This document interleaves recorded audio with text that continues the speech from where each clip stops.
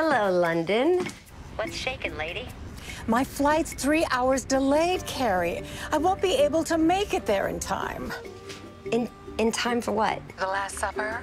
Miranda and Charlotte told me all about it. And just like that, Samantha Jones is back. I was really excited about the idea. I thought it was a really good idea, and I was thrilled that, we could make it happen and that it worked for her. And it's just really nice to see.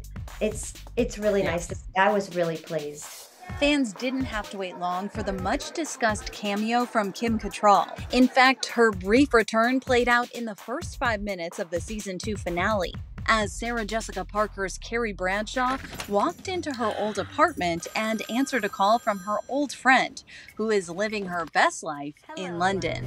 I was going to surprise you. Oh my gosh, well you did. I'm very surprised. A surprise to Carrie, but not to fans, as the news of Kim's cameo leaked earlier this year, disappointing the series stars. We were hoping that we could keep under wraps and that she would just pop up as the person was watching the episode, and it would be just this delightful, unexpected surprise. You were flying all the way to New York for an overnight? Well, it is your apartment, and I have to pay my respects.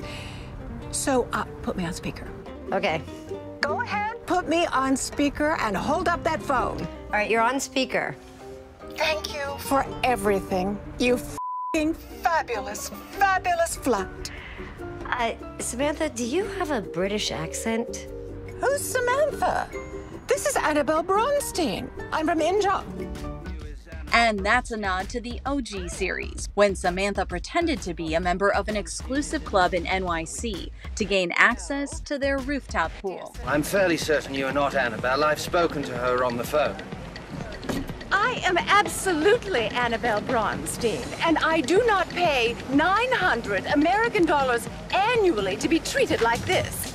Kim played the iconic sex-positive publicist over the show's 6 seasons and the 2 movies that followed. I think that the character of Samantha was reawakened 25 years ago, and she will live forever. I mean, she's your best friend. She's someone who will tell you the truth, because she's been there and done that.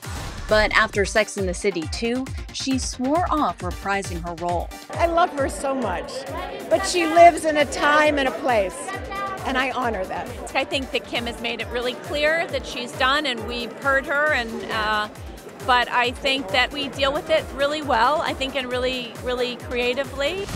But 2023 marked 25 years of Sex and the City, and Kim had a change of heart, returning for the fans. Of course, Kim came back and she filmed a cameo. What does that say for Samantha and Carrie's relationship? This is a hugely important relationship for Carrie. It's been filled with affection, and we just thought it was a really nice idea to celebrate the 25 years of the show.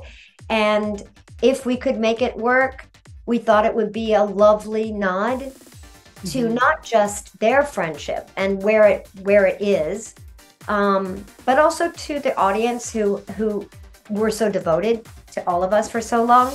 And while Max announced that the show has been renewed for Season 3, fans shouldn't hold out hope for more of Samantha. So it felt like dipping my toe, back in time and having a wonderful afternoon and then a great martini. Now, with the martini, we're all in. Did it make you want to dip your toe even further in? Like, that's as far as I'm going to go. That's as far as you Did it make you say goodbye to Samantha or no?